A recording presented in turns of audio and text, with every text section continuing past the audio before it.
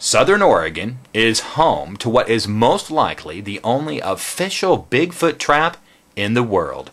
The 10 by 10 structure was built back in the early 1970s by special permit from the U.S. Forest Service. A wildlife research team out of Eugene, Oregon, was inspired to build the structure by sightings from far back as the late 1800s up to the time they constructed the trap. Now, this was not an easy task. In 1974, the Applegate Dam that now impounds Applegate Lake didn't even exist, and the hike up to the construction site was a long and hard one from the valley far, far below. Fortunately, to date, access to the trap is a relatively comfortable hike.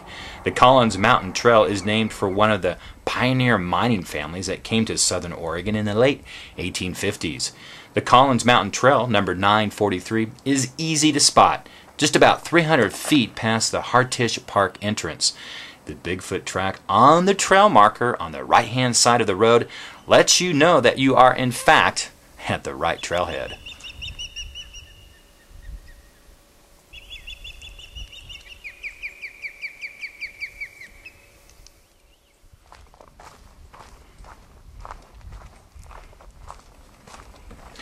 The trail follows Grouse Creek for about roughly 3/4 of a mile through stands of Douglas fir, big leaf maple, madrone, and an abundance of poison oak. So do take precaution.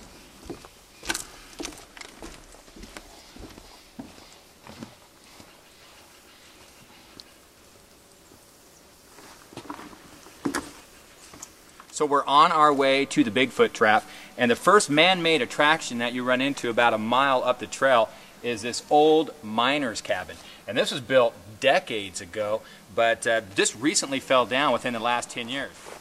This miner's cabin, or watchman's cabin, also housed an electronic alarm that would be activated if Bigfoot or anything else tripped the door in the trap. Now, it wouldn't take long to get to the trap if the alarm did in fact go off. It's just about 200 feet up a spur trail off of the main trail from the cabin.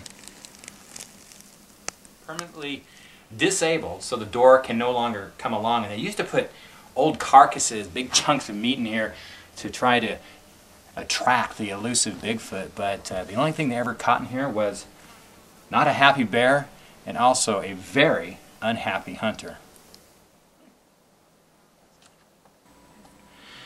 There are hefty 12-inch wide and 2-inch thick planks that form the ceiling, floor, and the 4 sides of the Bigfoot trap. Then there's the heavy expanded metal grate and telephone poles that anchor the 10-foot by 10-foot wooden cage to the ground. The steel door trap was locked open in 1980 to end its era of an active Bigfoot trap.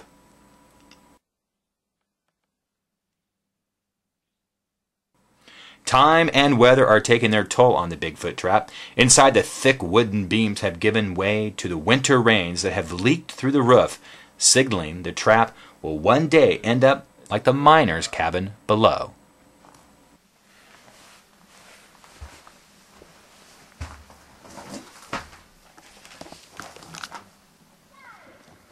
The Bigfoot trap is a popular hike and is well worth it just for the flora and the fauna.